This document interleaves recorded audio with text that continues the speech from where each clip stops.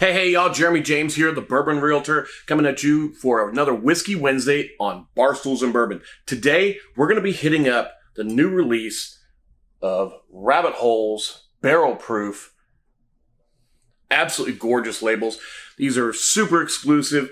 This one is 134 out of 210. It's coming in at a respectable 102.76 proof, so really nice. Caught this one at Liquor Barn. So these were, originally they were get them only at the distillery on one day, and they pretty much sold out within no time at all.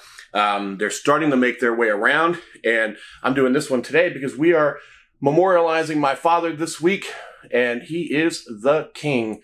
So we're going to be taking a trip up there, and also wanted to show off a little bit my challenge coin from the Stave and Thief Society. I actually said that correctly this time, which is incredible. This is awarded to all those who pass the Executive Bourbon Steward course and exam.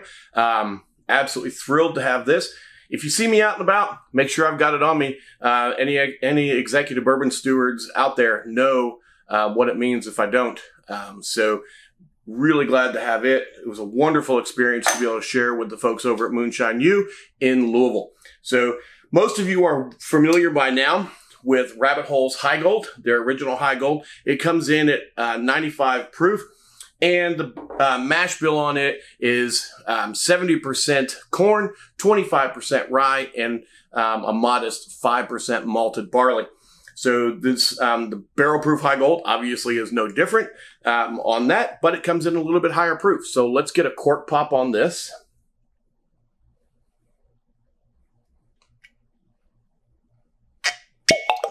Nice hearty cork pop. I honestly like this bottle better than the standard Heigold and the standard Rabbit Hole bottles.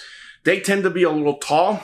Center of balance gets a little high on it, and they get a little wobbly. I like this one. It's a little bit shorter, but very nice still.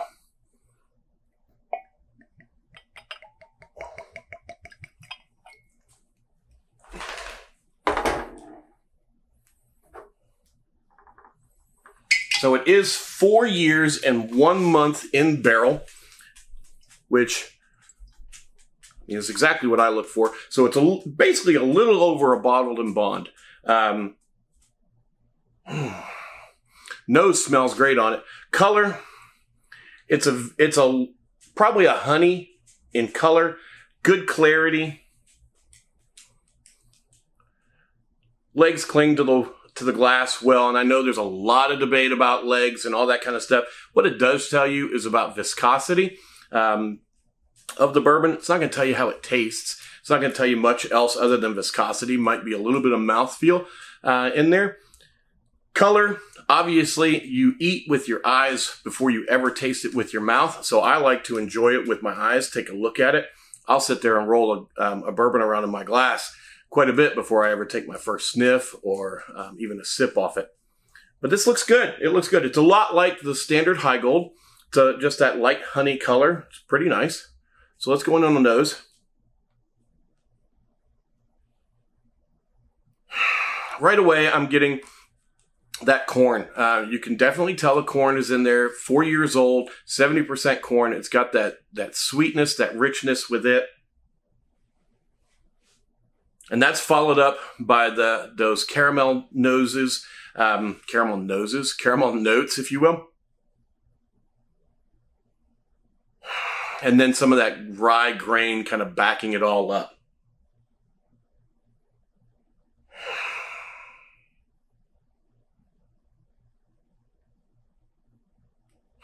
There's a little bit of chocolatiness to this. I can't even speak today. I don't know what's going on. Smells nice. I like it. All right, bourbon's meant to be drank, y'all. Let's take a sip.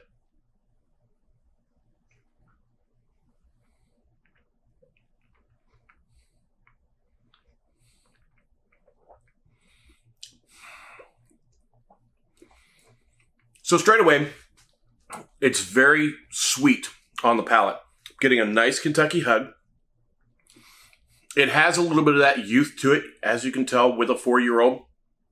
Kind of bright, not sharp, but just a little bit prickly of a mouthfeel. It's not super smooth. Some nice oak coming out of this now.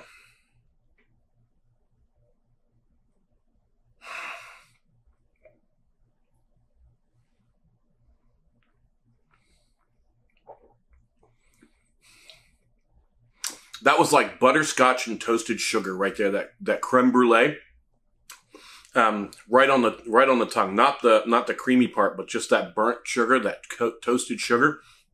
It was really nice, butterscotchy mouth.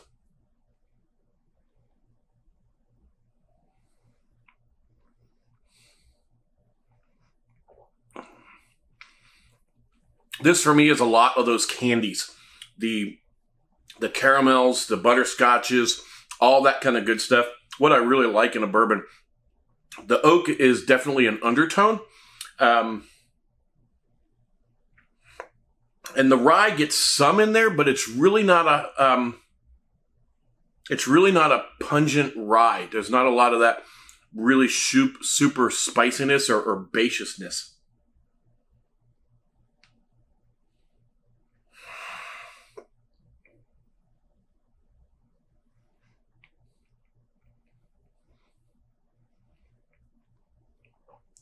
Couple sips in now, really getting fairly a creamy mouthfeel. I kind of like it. This is actually really, really good. It has, like I said, it's got a lot of those candies, those butterscotches and so forth. Oaky on the nose now, but not transferring to the palate. I'm not sure what the difference is, but I kind of like that dynamic.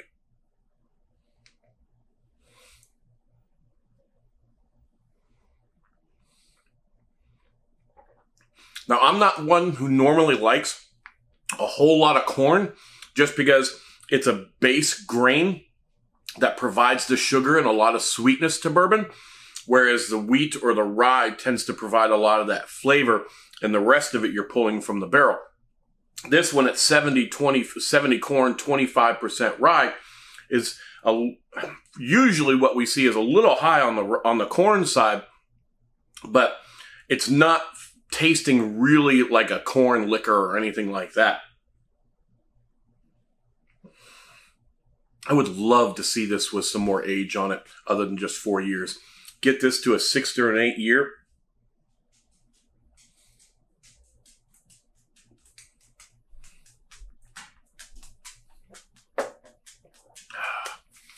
Okay. So, buy, bar, or pass? Well, considering these are pretty exclusive, it's going to be pretty hard to buy them, at least at retail. You might be able to catch some out there on secondary, but I would get it. I'm glad I have mine. I'm really glad I was able to pick it up. I enjoy it. I like it a lot. So I would definitely pick it up as a whole bottle. If you find it out there on a shelf somewhere and you can taste it at a bar, go for it. Don't go exorbitant on it. I mean, it is a 4-year. It is barrel proof, but it's 102, so it's respectable. It's right there around that bottled and bond type of category. But tastes very nice. I love all those candies and caramels and toffees and all that kind of stuff going on. Nice oaky nose after the first couple sips.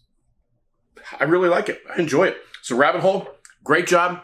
I like this this Heigold. Normally, the Cave Hill is my go-to when it comes to Rabbit Hole. And I really look forward to seeing this Heigold with some more age. All right, y'all. Jeremy James, the Bourbon Realtor, on this Whiskey Wednesday at Barstools and Bourbon. We'll see you all next time.